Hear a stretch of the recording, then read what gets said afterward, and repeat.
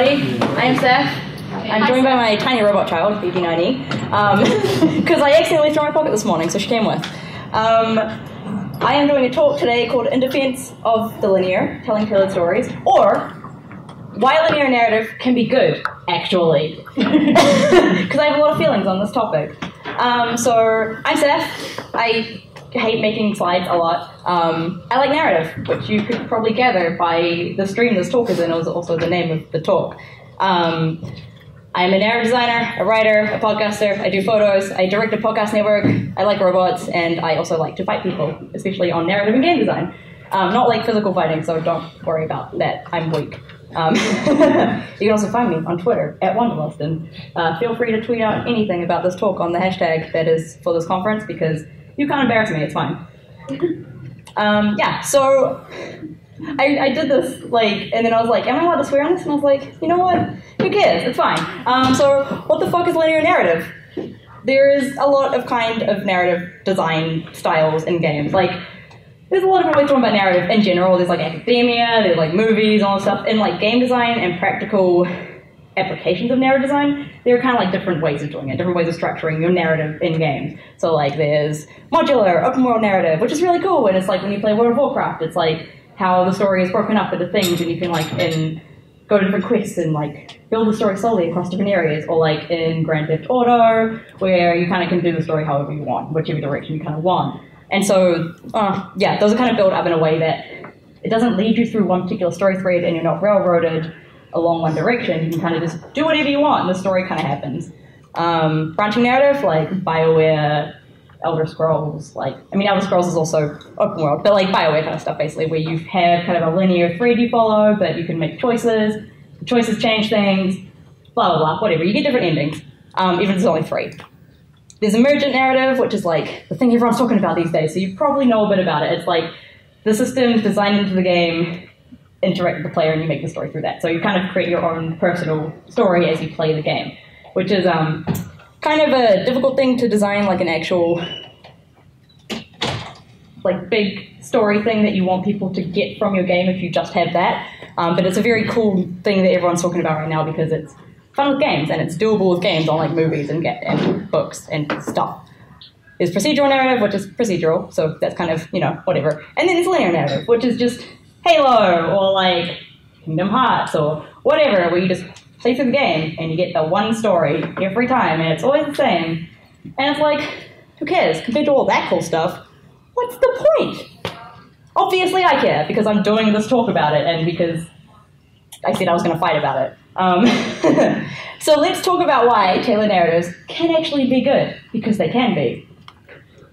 Linear narrative does not mean a boring game. Games with linear narratives are often considered movies broken up by gameplay, so Halo, Last of Us, that kind of stuff. It's play game, get a cutscene, play game, get a cutscene. You can't do anything during the cutscenes, you're just kind of there watching it. And so you get a little bit detached, which a lot of people don't actually care about that stuff. A lot of people do. A lot of people are you're taking away my control and I want to play this cutscene and how dare you kind of thing. So it's dependent on the game and the player. But also that thinking isn't actually entirely true. That is true for older games with linear narratives, that they are play, cutscene, no interactivity in the cutscene. That is very standard for a lot of games. But it's not necessarily true anymore, and it's not necessarily true into the future either. You don't have to follow that formula just because everyone else did, because it's what was the dumb thing, if that makes sense. So, one thing that linear narratives have is emotional strength. They have a lot of power for telling a very powerful story. I said power too many times then, but, So games with linear narratives can have stories that are the writer and the narrative designer, the writers, whoever's directing the story kind of tells that story. It's their story that they're telling, which means that they have a lot of influence over how it's told, how the player experiences it, how the ending happens, and the emotions that the player is supposed to feel during the game, as opposed to a branching game where the player can have different paths and they may encounter different things and they'll get a different interpretation of the story and different endings. So they may not get if you have an overarching theme, they may not get that because they've chosen a different thing that doesn't match the theme. So, think Joel and Ellie at the end of The Last of Us. The ending was powerful. I'm not going to say what it is because I don't know if I'm spoiling people. I don't know when spoilers are up for these games. But, the ending is powerful because we as players cannot make the choice for Joel. We know, at the start of the game, Okay. So at the start of the game, this game works because you play as Sarah, Joel's daughter, to begin with. So you play as her, and then swap over to Joel and try and save her life. So from the very point of the game that you begin from, you know Joel is a separate character in the game apart from you. You know you're playing somebody else's story as opposed to like playing Shepard, who is your character. So because the game starts you off with Joel already as an NPC who you then take control of, you have that kind of foreknowledge that you're not always him. And then you control Ellie later in the game, so you also have that knowledge that Joel is somebody who can be hurt, or somebody who you could possibly lose, and you may not always be him. So this game reminds you throughout the game that this isn't your story, but you're playing it. And so at the end, you can't make a choice for him. Joel's going to make his choice, whether or not you agree with him, because it is Joel's story and it's the story of the game. And that's why that choice can hurt a lot, because you're like, no, don't do this, it's a bad idea. And I remember like people have been like, why didn't we get a choice at the end of the game? Like, because none of that game gave you a choice for Joel. Like, you could choose which guns you use, but you couldn't choose like whether or not you're gonna like, you know, stab someone who was like one of your teammates or something. You couldn't just like kill Ellie because you wanted to. So use your structure to pace a powerful journey and a powerful ending, because you can in these, more so than other narrative styles. But it's also not your story. Like, you may control it and you may be able to write it and have all these intentions, but it's still the player's personal story. Like, it has to be the player's story in some form, or else what's the point of them playing it? They're just watching your movie, but interacting with it, basically. Like, narrative designers, who's seen Westworld here? There's a narrative designer in there who's the worst, and he gets really mad because the people who go into the game interact with the robots and they interact with them wrong. He's like, they're ruining my story. And I'm like, yeah, that's games. Like, it's game design, buddy. They go in and they ruin your game. Like, come on. They're going to go in, and even if it's like, you know, The Last of Us or like Halo or whatever, like, they're bringing their personal selves to the game. Like, when I'm playing Halo, I'm like, yeah, I'm Master Chief right now. I'm this big guy because I want to be tall. So I got lost there. So you got to let it go somewhat. You can't like be like, I'm going to force these meanings and these questions upon the player. You can only introduce the player to them and hope that they'll get there. So you got to give the player agency, obviously, because otherwise, why would they want to play your game? Find ways to do this in any way you can, basically. I mean, it doesn't mean that you like they get to walk around freely during cutscenes and like punch people, because that can be weird and kind of distressing for the player to just be able to like punch somebody who's talking to them. But just find ways to let them make choices in their own way. Allow exploration of the narrative in whatever ways work. I'm going to touch on that a little bit later. Don't front-load exposition. Like, this isn't actually related to this slide that I need to put in there. Don't throw a player into a game and then be like, here's like 5 minutes of dialogue being like, this is the lore of our world, and blah, blah, blah. Because the players are going to be like, can we shoot things, please? Or whatever. Like, it's boring. It's not a book. Like, put lore in places around the game that they can find if they want to, but don't force your, like, don't build a whole world Bible and then force it down your player's throat, because they may not care. They may, like, make it interesting for them, so they will, but they may not. And then, yeah, find ways to give the player choice in how they play. So they may not be able to actually make choice in the dialogue, but give them ways to react to what's happened to them, even if it doesn't actually have influence on how the story goes in the end, if that makes sense. I'm going to touch on that a little bit more later. I'll just take a photo. Oh wait, I had more. Align player motivation. How did that get down there? Align player motivation with character motivation. I screwed this up. That I'm also going to touch on now.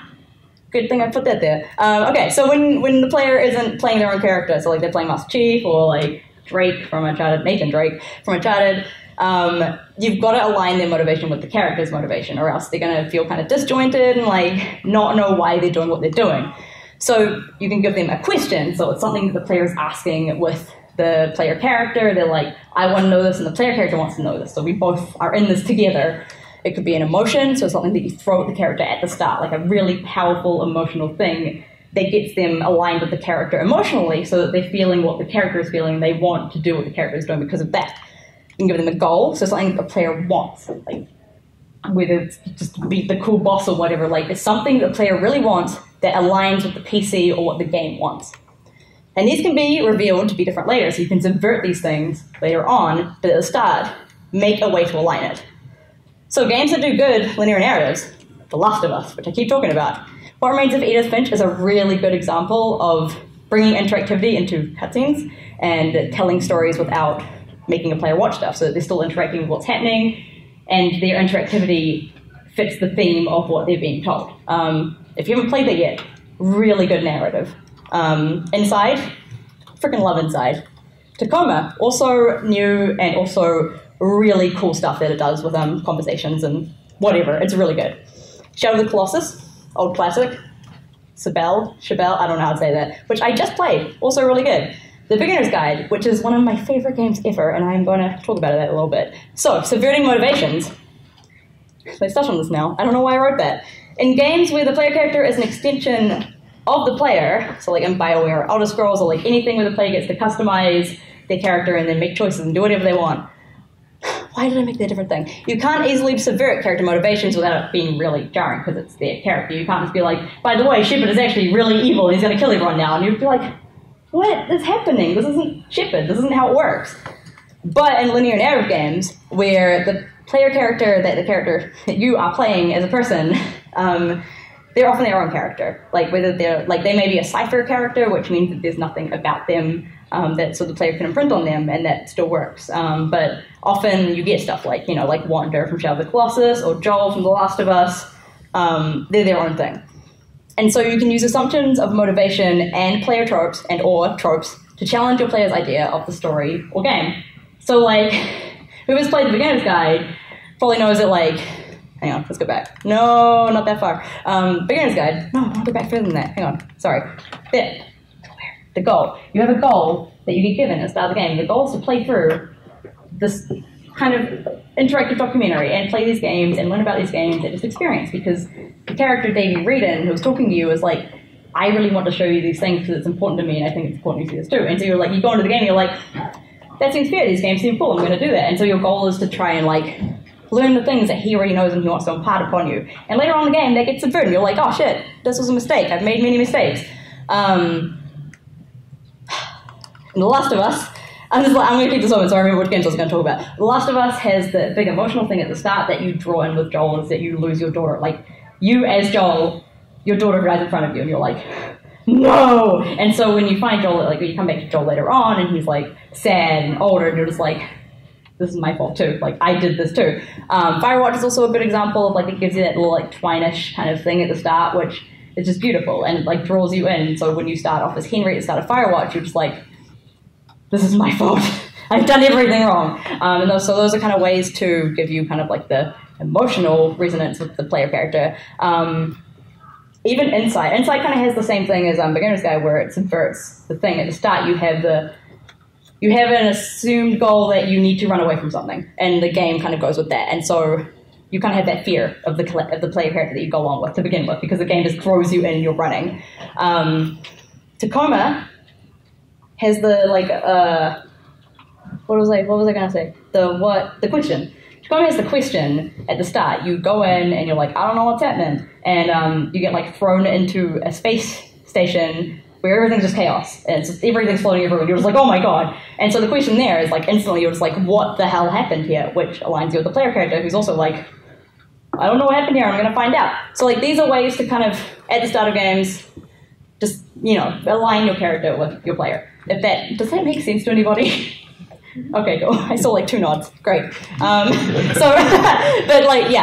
subverting motivations, basically you bring the character in with those things, like a question or an emotion, and later on in the game you don't have to. This is just if you want to be fun and like make a weird thing like the Beginner's Guide, or Inside. Like, it can be a jarring thing that resonates with players a lot, or it could just be bad. So it's up to your own discretion whether or not you want to actually do this. I find this very interesting. So that's one thing you can do with linear narratives as well. Exploring narrative, which is something I just talked about. So the story in linear narratives doesn't just have to be told by a cutscene or by lore books that you pick up. Try to find creative ways to bring interactivity to games without explicit choice. So like games that aren't branching or whatever. You can do that through like art design, environmental storytelling, and like plotting out your physical or digital space or whatever in ways that the character can kind of like wander around and explore and like find interesting things around it. Like if you've played against Finch, the house is beautiful, and I spend a lot of that game just wandering around the house looking at everything and finding the story through that. Tacoma does this in a way that you can like interact with holograms to see, like, kind of see what would be cutscenes normally, but you can like walk around and rewind things and pause things and like conversations move on, you find other conversations. It's done very well. Tacoma is amazing, by the way, if you haven't played that. That does this very well as well. Dialogue, so like side stories that you can play through, or like idle dialogue that like characters, like in Dragon Age when you're running through the areas, characters will just say stuff. That's ways that you can explore, you can help a player explore the narrative without actually like, they don't have to do things in particular, like make choices. Like barks that NPCs do, questions that characters can ask, so like they can still ask questions that kind of branch, that seem like they branch, but they're not actually branches, they're just ways to get to more info, but they're optional ways to get more info, so they don't have to. There's also, like, you could do multiple solutions to puzzles or quests, so like, I mean, like, it's not a linear game, but, you know, like Breath of the Wild is like, just do what you want, figure it out, and like, make it work. Like, that kind of stuff, which is obviously a little bit more to do, but that's one way to do it. Why is this happening to me? Thematic exploration, so like giving them ideas or symbolism, or like the potential for deeper analysis, but not like forcing it on them, is a way that like, me personally, I love exploring games in that way. Like if a game gives me enough to like build weird theories off of, I'm like, this is good, this is what I want. So that's what Firewatch kind of did for me, was that when I was playing it, I was just like, is it aliens? It's aliens! It's aliens! It's gotta be aliens! I was the same with Virginia, I just think everything is aliens in games. So thematic exploration can also work. There was another thing I thought of as I was saying this, and I can't remember what it is now.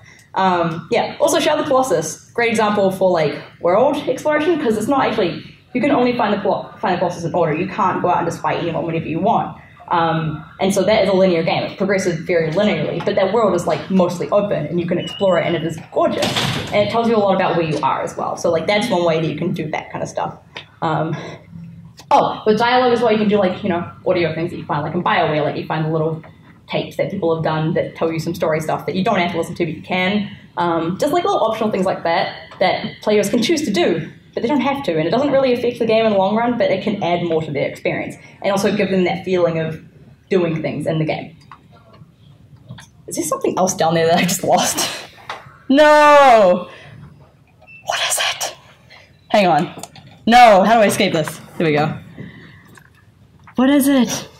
You know what, who cares? It's gone now. Goodbye, whatever you were. I hate everything. I'm sorry, I'm usually not this bad at technology. There we go. Game versus story. This is the thing that comes up a lot with narrative design stuff, and game designers, and just people in general. They're like, the story, it's a game, it should be a game, not a story. Like, that's for movies and books, and it's like, this is such a good medium for storytelling, it's just different. It's a very different medium. So are linear games actually games? Yeah, obviously. Like, you're still playing the game. Like, come on, chill out. It's not a matter of gameplay coming before story, or story even coming before gameplay. It's a matter of balancing the two and weaving them together to best tell your story. We've got an amazing medium with games because it's interactive and it's got so much powerful, like, emotional telling and, like, getting people really involved in games and doing things in really innovative ways. But often it comes between, like, is the story more important or is the game more important? I don't know. It's like, no, mush them together and make them both as important as each other. Games can be more than just, like, you know, games, like what people think, like, general audience of, like, the world thinks that games are. They can be way more than that, and obviously most of us know that because we game designers and we play games and stuff. Narrative design communicates your story, so it's not, like, a non-essential thing. It's not something, it's not optional, really. Like, you don't have to have a narrative designer, though I would like that if you hired me. But thinking about narrative and how you're building it in your game is very important for telling a coherent story, a powerful story, even just like mobile games. Like, you build like narrative design into that stuff. Like, I mean, there was like Candy Crush, just crushing candy, but like it's built in a way that like it all makes sense. That like you're like, yeah, I'm crushing candy, I'm getting stuff, but like everything in the game is built towards, don't give me that look, it's built towards you believing that you are there crushing that candy right now. Like, it doesn't make any sense of what I'm trying to express. I can't do the words right now. But, like, nothing in the game jars against that kind of thing, if that makes sense. Like, it's not like they're just throwing random dialogue in front of you and being like, you gotta save the princess and blah, blah, blah. Like, it's built to, hello, yes? It's thematic design as opposed to narrative? Yeah, but that's still part of narrative, though. Like, thematic design is important because you're still communicating a story in some form. Like, the player is engaging with that and building their own story of, like, it was just like, I beat 10 levels in a row without losing anything. Like, it's their own kind of story. I'm just meaning that might be why people think of it as a different thing. Yeah, that's kind of the problem, is that, yeah, thematic design is kind of part of narrative design. Like, it's all interlinked, but yeah, it is like that. And, like, it's all part of making it all match and, like, mush.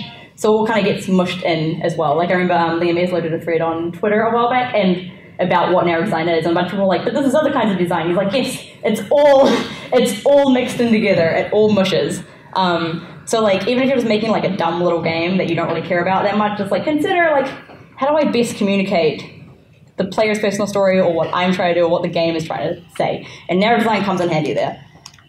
So, in my ideal world, we wouldn't dismiss story and be like, dismiss story and be like, you know what, we don't actually need story, like 3 months before launch, let's just cut it all out. But also we don't be robots, so obviously we're not in that world. Come here. Why prioritize one over the other when we can not do that? Just because we can theoretically make everything emergent and like player-based and exciting and interactive and not tailored at all, why should we ignore other styles of storytelling? Just because somebody like you personally may enjoy like, you know, like XCOM or something doesn't mean that every player in the world is going to want to play that. They may want The Last of Us or like Assassin's Creed or like Candy Crush or like some random arts game that they found at itch.io. Linear narrative is a structure that allows people to tell personal and powerful stories that may get lost when it comes to choice or procedural stuff or whatever. Linear narrative gives us an opportunity. And also, let's be real, there's a smaller scope of linear narratives. You're not building like a giant world. You'll have probably a playlist dialogue in a branching game. And you're like, I'm going to build a giant branching game that has like 10 endings. You're like, no, you're not going to like that. Like, I was writing Levelwatch, had 2 endings. So much writing. So much writing. Unless, you know, it's like Final Fantasy, which isn't entirely linear, but there is linear narrative. It's driven by one story.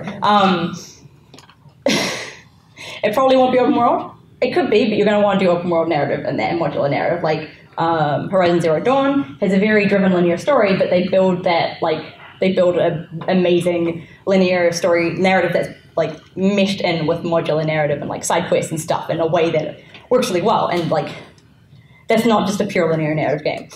Generally easier to plan out than emergent narratives because you can't entirely predict what's going to happen when you start mushing systems together that you haven't bug tested a lot. You're just like, oh, things are happening and I'm not quite sure what.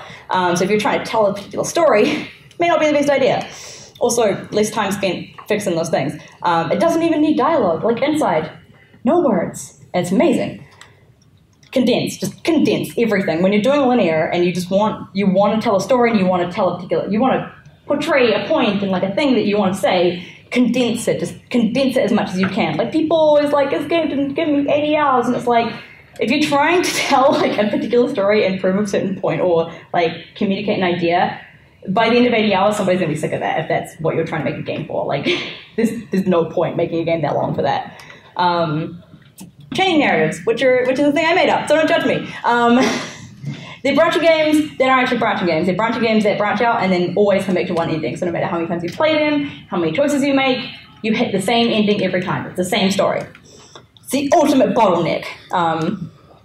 You can let players explore, like, they're good. These are good. I love chaining narratives. It's like, this is something I have a lot of feelings about, is giving people limited choice within games, to give them moments of power, like perceived power, to express a theme that comes with that, to express powerlessness, and like the inevitability of the ending. It has a lot of thematic and also interactive things that you can bring in with this particular thing. Like so Firewatch, which I love a lot, and Night in the Woods, which is also really good. I don't know if this is spoiling the endings by saying they chain narratives. But anyways, these are games basically in which you play the game and you're like, okay, this was inevitable. I always had to lead back to this point, and it's for a reason. These games do this, like, there's points in Night in the Woods where it gives you, like, 2 options of what to say, and you'll pick an option, and the game just does something else. It's just like, your character's drunk, basically, so you can choose what to say, and the game just like, you're saying this instead, because you're drunk, and you don't have control, and, like, that communicates that you're very drunk and you don't have control of what you're saying quite well. So this, like, chaining narratives and limited choice have a lot of power within linear narratives to give a player choice, or, like, communicate a certain idea, or whatever, without, like, you know, giving them, like, 10 different endings. So people sometimes will expect that if you give them any choice at all. So basically, there are lots of ways to do game narrative, and not any one of them is better than the other. It just depends on what story you're trying to tell. Linear narrative can be really good. I mean, like, look at the games that win the narrative awards every year. Like, they're always linear narrative games, but they're always really good games. Like, it was Uncharted 4 last time. I haven't actually played that, so I can't talk for it, but there was, like, Inside and Firewatch and, like, those kind of games were, like, in the narrative awards. And, like, Inside, you wouldn't really think of as, like, a, you know, linear narrative game, but that's 100% what it is. It's like a platformer linear narrative game.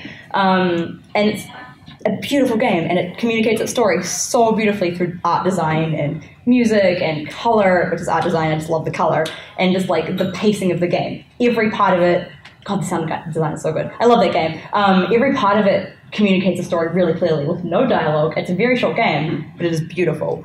So they can be really good. Experiment when you're doing linear narrative and you want people to like have interactivity with dialogue or whatever's happening. Experiment. Look at what other games are doing in that same area, like in the same structure, like narrative games in general. Like see what they do, because there's a bunch of really interesting. Oh, I forgot what I think I was going to talk about. A really interesting like experiments that they're doing and like different ways of interacting with the story, which is like Tacoma and Edith Finch. They did really cool things. Also, brief intervention, ignore this for now. When it comes to letting players discover like digital or physical spaces, the reason I say digital spaces also because Sibel, which I don't know how many of you have played that, I think it's like a well-known game, in that you can like explore the character's desktop and like go through her folders and look at her selfies and like find all these things. And it's a very like authentic game because it's real photos of like her real past, and it's a game about her real life. And so you're going through this and it feels very personal and very kind of, you're invading her privacy and looking in her things and like learning about her as a person. And you don't have to do that. It doesn't influence the story at all. Like it's just optional. It's weirdly, like it kind of gives you a feeling of really being in somebody's computer. And that's another way that you can give the option to discover the narrative through like the design of the world, even though it's not really a world, it's just a desktop. But yeah, you know what I mean. Anyways, back to this. Use your narrative toolbox. So basically mean like all the different styles of narrative design, all the ways that your narrative could be implemented. Just use it all. Don't like be like, I'm doing this one game, so I'm gonna use this one thing. You're like, use everything you can use. Just mix it all together and make something interesting. Consider your story. Consider what you're trying to tell, how much of it is important, what is the core of your story, what is the premise, what is the bit that you need no matter what, and you need to communicate. You need to have that solidly down or else you will lose it during the game development. You need to have that thing just there. It's like a solid core of the apple. They don't have solid core. Solid core of the avocado, just there in the game. You need to have that there, okay? I lost that analogy. But anyways, balance the game and the story. Make sure you don't lose what you're doing. Come back to it and get others to look at it and know it. Know it to your core as well, your avocado core. Find ways to involve the player in the story wherever you can. If you can find a way to do it, do it. Just because you can and just because it's fun for the player. Like, there's that word, like, fun. Like, nobody really knows what it actually is because it's different to everybody. But, like, a lot of people just, like, even if it's just an optional thing and they don't actually want to do interactivity, like, they don't have to.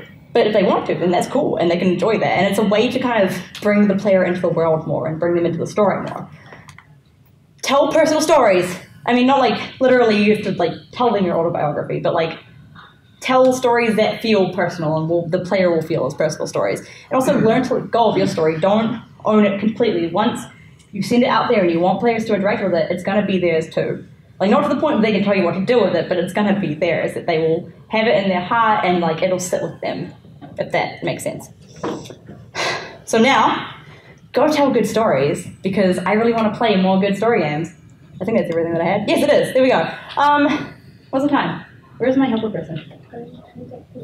I got 15 minutes. Wait. You go real fast. I talk real fast there. Do I have any questions? I don't know if I said anything questionable. Yes, hello. So chaining narratives, which I think is a really cool name for it.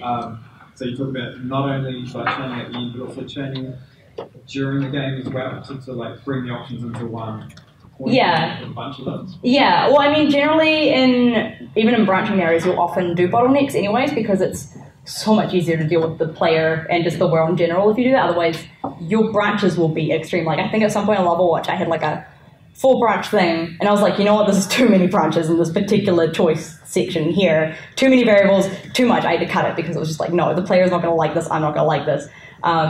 Obviously, that was a limited choice game anyways, but yeah, even with big branching games, they'll often have bottlenecks that you'll always come back to, and choices that you won't have choice over no matter what you do. Obviously, the bigger AAA games have that less often because they have a bit more freedom with more assets and more money and more time. But yeah, in chain errors in particular, yeah, you'll often come back to that stuff. But a lot of the time as well, you won't necessarily know that it's happening unless you replay the game and you come back to it, you're like, so no matter what I do here, right, okay, yeah. Yeah, but don't you think that inherent risk of that is that you turn off the player at that point because they're like, oh, everything I do is an illusion, like it's pointless, and you can get this kind of disengagement at that point. That comes, yeah, that's something that comes a lot with replayability of these kinds of games. Like, Games like Firewatch may not hold up to a replay if you're not super in love with the story, because you'll realize very soon that there's not much you can actually do. It, like, all it does is influence your relationship with Delilah, like your personal relationship with Delilah, but that doesn't really mean anything for the game itself if you're not involved in that.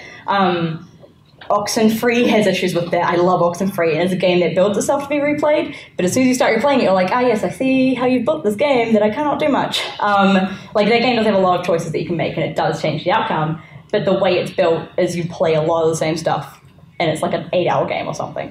So yeah, that's definitely a problem, and I think, like, when it comes to things like Night in the Woods and stuff, like, making the theme something that feels inevitable and not making the story something so big that not having ultimate choice at the end, like ultimate variables at the end that affect things, is important. If you're building a chaining narrative, you have to make sure that it is contained, like the story is contained, the theme is built around the idea of it being chaining, like the reason you're making it chaining suits that, if that makes sense.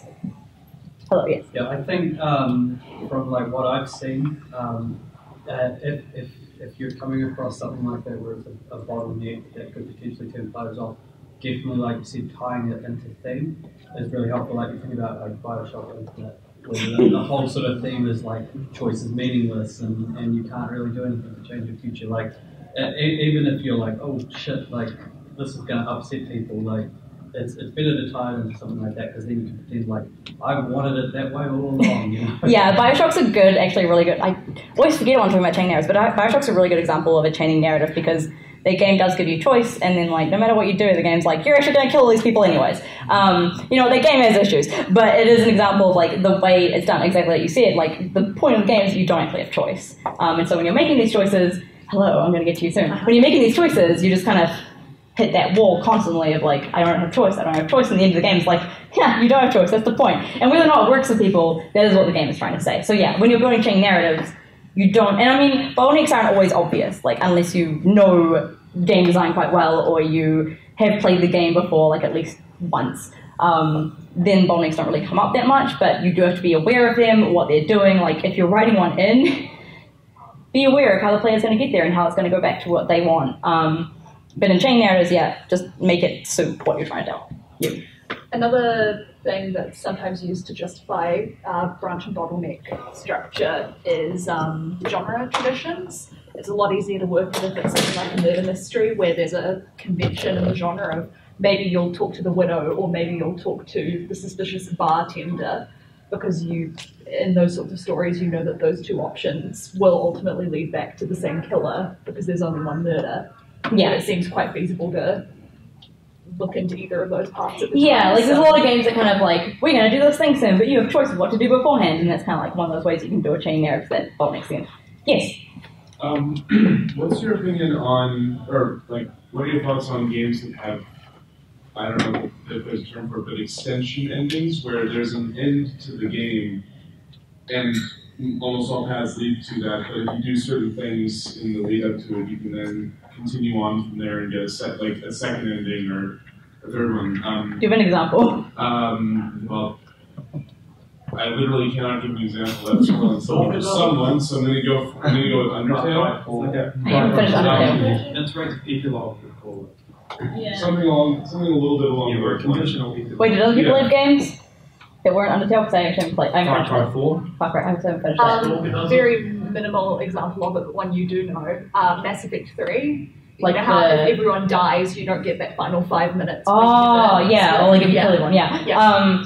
And would you consider, I suppose the question is, Yeah. would you consider that linear, and Yes. would you consider that, and you know, even if it isn't strictly, you'll get the same ending every time? I mean, it depends. Like, in BioWare's case, I would not, because that game is clearly not a linear game. If it's been linear up to that point, like in, I guess, like in Halo 4. In Halo 4, if you finish on Legendary, you get a sweet little cutscene of seeing Master Chief's wrinkly face without his eyes. Well, you see his eyes, his wrinkly little old man eyes. I'm still mad he's old. But only if you finish on Legendary, you don't get that cutscene otherwise. But that game is, I would still consider that game very linear narrative. It depends on what the game is doing up to that point. Sweet. But generally, that is still linear, if that makes sense, yeah. Any more questions? Yes. So how about games like Silent Hill 2 or Silent Hill series, where it's kind of like a massively linear game, but it's only up to the very end where you have like these multiple endings, and you don't know what exactly triggered those multiple endings until you look up like a game fact or whatever, and then it says like, oh, the game like invisibly tracks like your actions, and so if you do a certain thing, like if you keep looking at the letter of your dead wife over and over, your character gets more depressed and you get like the suicide ending. If you get, if you do the optimistic stuff, you get optimistic. You really don't know what's happening, and so, but that's the thing. For me, I would play that over and over, even if 99% of the game is linear, except for this tiny acknowledgement at the end. It's like, oh, by the way, you look kind of sad. Here's a sad ending. Oh, look. I don't know. I'm just wondering, like, it's a lot. Do you have any thoughts on those kind of? There's a lot of okay, so this is like kind of general, like, these are the blocks of what linear narrative and what other narratives are. Games often use different parts of different things, and like it's a mishmash. Like I said, Horizon Zero Dawn, it's a linear story, but it has a linear narrative that you could just follow if you wanted, but it is an open world game that builds that narrative out into the open world. It very much depends on the game, and like in that, like I would say mostly linear, but it does have aspects of branching then, because it does do the branching thing. But it's not, obviously that if it doesn't give you like in-game like ideas of what you're doing is going to lead to a different ending. I think games that do that are cool, but also like it fits the genre of it being a horror thing that does that. Like you couldn't really do that in like a general like action kind of story, like Call of Duty kind of thing. If you get in different endings because the player was like, I'm going to kill this dude even though he's dead, and it's like, you're going to get a bad ending because of that. Like people would be mad. They'd be like, what the hell is this? I didn't know this was going to happen. So you have to be aware of what your genre is and what your players are going to do with that info. Yes. Something which is pretty much that games with sort of specifically Dishonored and Deus Ex, they have some effects based on exactly that, how many enemies were killed as opposed to avoided. Yeah. Sort of thing. Yeah, those games are branching-ish. From the mechanics side of it. It's ultimately a mixed style, because again is 99% linear with like 5 minutes at the end that changes. You probably couldn't really study that effectively as a branching narrative. It can be fun for like those kinds of games can be fun for replayability. Really branching. Yeah, not really. Like they kind of do branching through the mechanics of how you play the game, but not really. Yeah, like like Maddie said, it's a mix of kind of both, and it uses like I said, a lot of games use this aspect.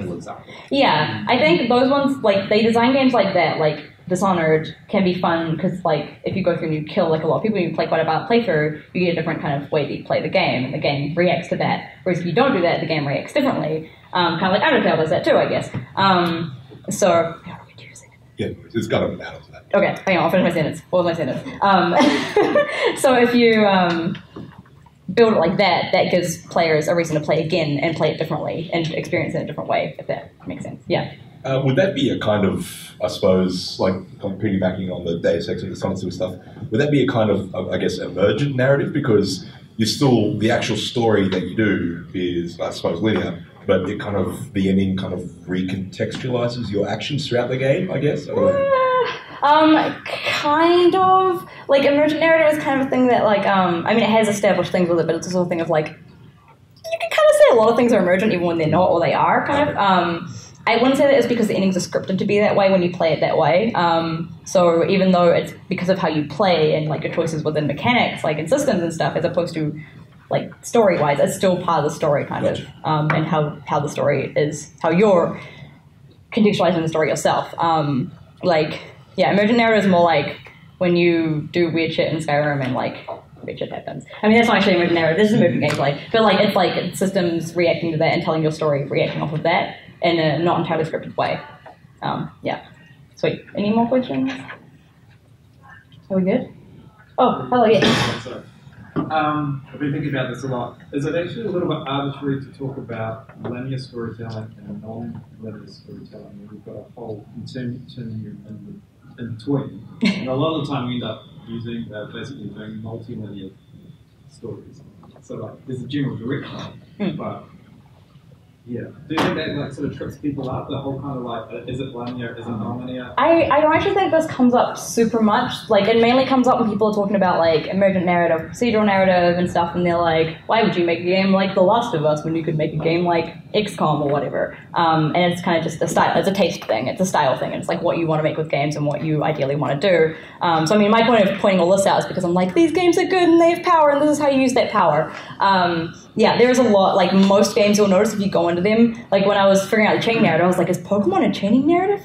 I think it is. And like, I was thinking about like her story, because I was going to put my list of like games that do it well. I was like, is her story linear narrative? I don't know what it is. I don't know where it's at. So it's like, you can hit games, you're just like, I don't know what the hell this game is. It just does stuff. Or you can hit other games and you can point out like it's one particular thing, like Halo is just a linear narrative because you go through shooting things. Or like BioWare is obviously a branching narrative because you go through and you get different endings depending on what you do.